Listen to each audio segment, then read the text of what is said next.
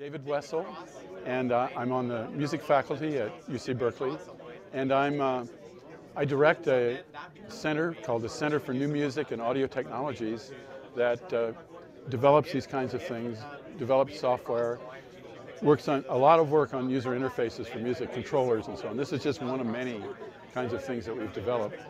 We're interested in languages for synthesis and musical processes, and I'm using one that I was involved in the development of early on in the mid-'80s called MaxMSP, and that's what I'm using here. It's a graphical programming language.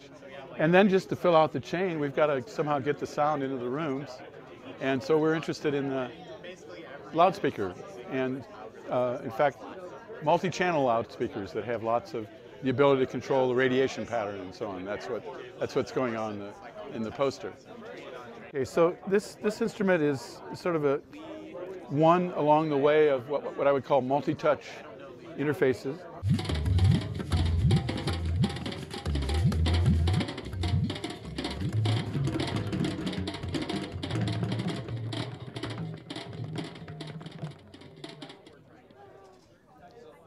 I wanted to go to music school, but my folks said no. So I went into sciences and did math and got my PhD in psychology, but I started studying perception of music, and I got very interested in computer music already in 1963. And I started thinking about what it'd be like to have instruments that I could play that used computer technology. I knew that I could get these track pads that were pressure sensitive. And when I saw them, I said, gee, wouldn't it be nice to make an array of them? So I bought about 100 of them from a company called Interlink. And in this case, this is I think about the third prototype. We laid out 32 of them. And each one is independent of the other. And each senses X, Y, and pressure. And what was important is that we don't think about these things as triggers, our thing, but rather as signal sources. So my gestures are, analyzed as if they're continuous functions of time. And we wanted to send them out in a way that would allow these gestures to be locked tightly to the sound, not treated as things that would start and stop things, but control the sound all the way through.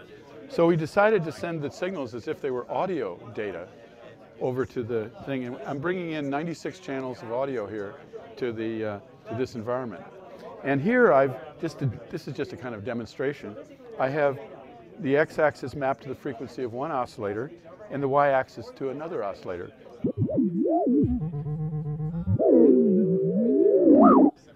And so I get a lot of what I would call control intimacy. Now this isn't so interesting to me as a musician, but might be more interesting to demonstrate a kind of orchestra of polyrhythmic drummers that I've built here by mapping the things to in a different manner. So I've mapped the x-axis here to the speed of one drum loop, and the y-axis to the speed of that same loop but played in stereo with it. So I get a kind of polyrhythmic thing right away depending on where I touch. And I can control the speed and make these kind of things that I can.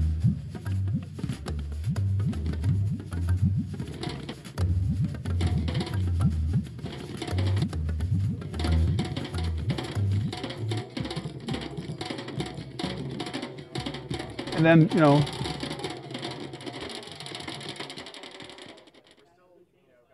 and so this particular patch or mapping between my gestures and so kind of invites me to explore this large territory of all these different polyrhythms. So I can spend a lot of time just finding interesting regions and places to be.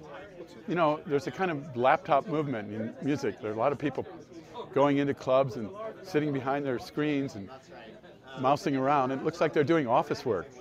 Or you're not sure what they're doing. They could be reading their email instead of just playing out files.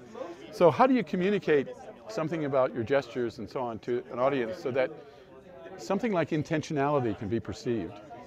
And I think the most important thing to communicate to an audience is force or effort. And if you, because most instruments, you know, you don't have to see the keys to see that the pianist is playing more forcefully or that the saxophonist is blowing harder. What you notice is that there's more effort being involved. So I think if we can communicate effort to the audience, we're going to make for a greater appreciation of what electronic instruments can be.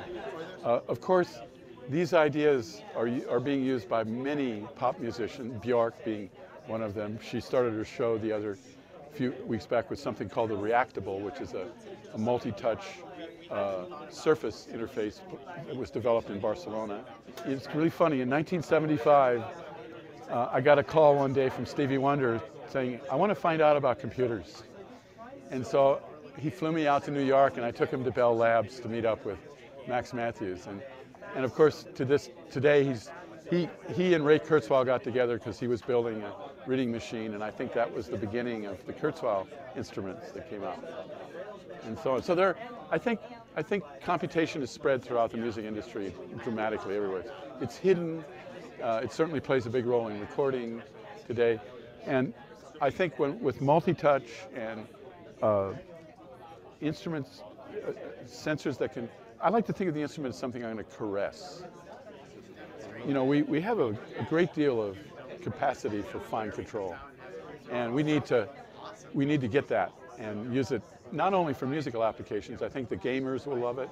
I think it's going to have. Look what happened when the iPhone when you just could squeeze the image and move it about. Right away, it changed the way people thought about manipulating data.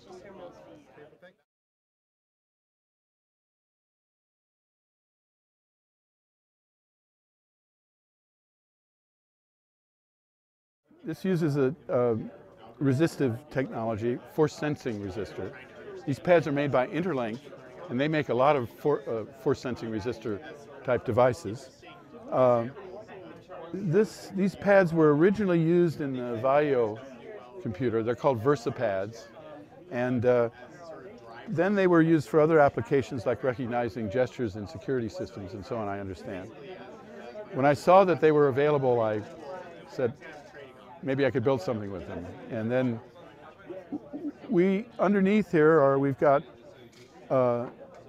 some analog circuitry and A to D converters that condition the data ahead of time, because we wanted to scan them at a higher rate than than the circuits that Interlink was suggesting. So these data are then sent over here to this field programmable gate array, where as integers and 12 bits and so on per dimension. And in this field programmable gate array, we actually get them all formatted and so on to go as packets over Ethernet to our audio driver. But we kind of want to keep our host processor unloaded, so we do some conditioning in here, and we do as well integer to float conversion. So these are sent over as 32-bit floats over to the host processor. And we've also got the ability to send audio back over to these light pipe interfaces, where if I had in other words, I've got 8 channels of audio in and 8 channels of audio out here, so I can put an external DAC and ADC system on this. And here I've got plugs for foot pedals, and if I wanted to hook up a MIDI device, I've got MIDI in only. I could plug it, and then it gets multiplexed into the data stream. And we're very concerned about low jitter, tightly time tagged data. So we time tag everything, and we're able to get very, very well, essentially, effectively no jitter, or down in the picoseconds.